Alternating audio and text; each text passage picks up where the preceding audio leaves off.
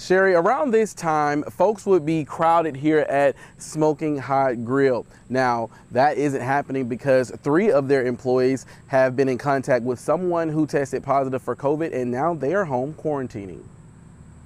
Our customers have become our family, and we want to do whatever we have to do, no matter what kind of financial burden it might put us in, but to keep everybody safe.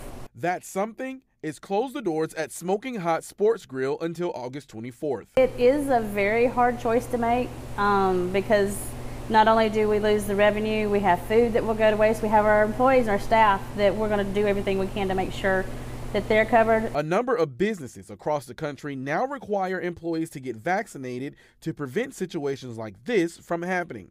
But a private business in Alabama making vaccinations mandatory is their right. They are using it as a way to say that it leads to the safety of the other employees.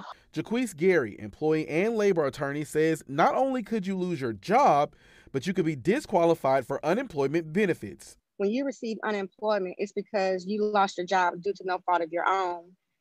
If you fail to get the vaccination, and it's a condition that the employer has put in place, if you are terminated because of it, the record will show that you endangered the lives of someone else. In Bessemer, restaurant owners Mike and Wendy Walton say they are still on the fence about making it mandatory.